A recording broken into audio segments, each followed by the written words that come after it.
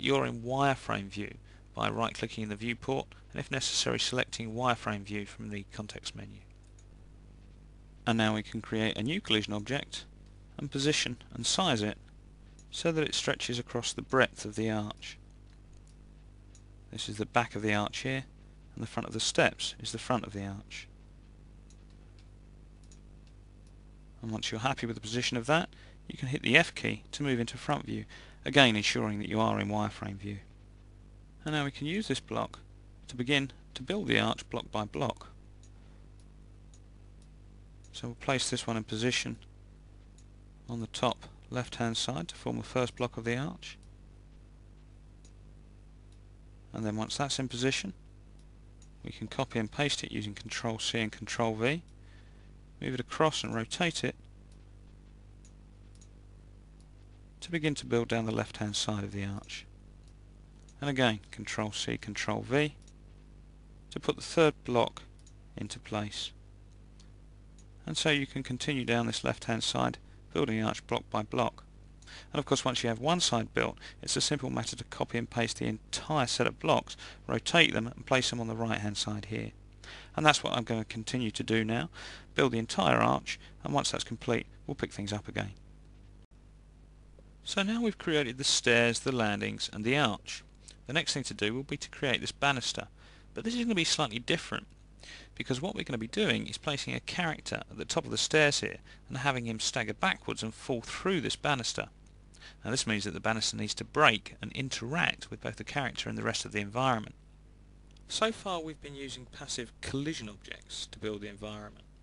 Now while these have collision properties, they don't move under simulation. But we're going to be placing a character at the top of the stairs here and having him stagger backwards and fall through this banister. Because of this, we'll build the banister from mass objects, which do have inertial and collision properties and will interact under simulation. So let's begin by creating a cylindrical mass object, and there it is in the viewport. And we can position this in exactly the same way as we would with any other object, using the Move, Rotate and Scale tools. And I'm going to create this first upright on the left here at the top of the stairs. I'm going to rotate that. I can do that either using the handle or by moving to its property view, and in the X orientation field putting a value of 90 degrees, and that will swing it through 90 degrees and make it upright.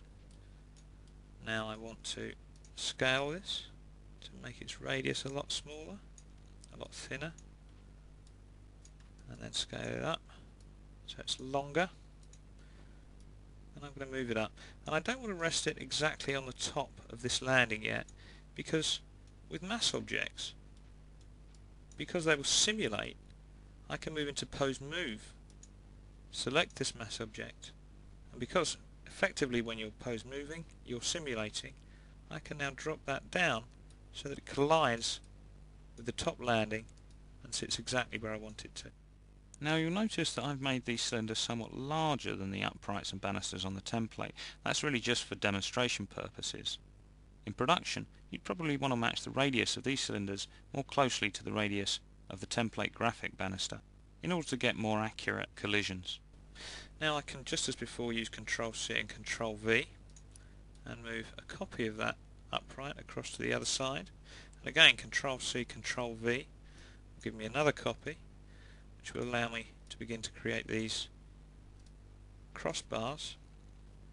I can rotate that once more, moving to its property view. I'm going to put a value of -90 degrees exactly in there, and once more I can move into pose move and drop that down so it sits exactly on the top of the upright. Ctrl C, Ctrl V allows me to copy and paste it, move it across to the other side, and there we have our banister. So let's just simulate and see what happens. And of course, because these mass objects will simulate and interact, they fall down under gravity. To avoid that, let's create a constraint in the environment timeline by right clicking on that timeline and going to create constraint event. We'll have that start at frame 0 and drag it out to finish at about frame 500 for now. ensure by clicking select in its property view that you have those banister objects selected. And now when we simulate, the banister will stay in one piece.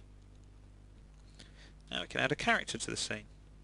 So let's click on the Add Character button from the toolbar, select Standard Simulation Character and click OK. And there he is. So let's move him so he's approximately at the top of the stairs on that top landing. Move him a little bit further forward and across a little. And just as with the banisters, we can move into pose move. This time select the character's character cube just between his feet there. That will select the entire character in pose move mode. So again we are effectively simulating, which means that we can move him down and he will collide with that collision object at the top there, be exactly where we want him to be. So now to get this character to stagger, I'm going to right click in his timeline and create a force event. This will give him a little push in the chest, and then we'll right click again and create a behaviour event which will start at frame 0, and we'll change that behaviour from the default arms windmill to a stagger 2.0. Now let's simulate and see what we get. The character staggers back and collides with the banister but then falls forward. But remember, we want this banister to break and the character to fall through it. So if we now return to the point where the character makes contact with that banister, we can slide the extent of the constraint to finish at that point. So now let's pull back a little and simulate. And you can see that this time the character staggers back, breaks through the banister and falls to the floor. Now of course you could experiment by adding additional behaviours here. You could add perhaps a writhe in mid-air as he falls through the banister, and possibly a body fetal or catch fall as he reaches the floor. So you can see that by using a combination of mass and collision objects you can build complex environments with which your character can interact.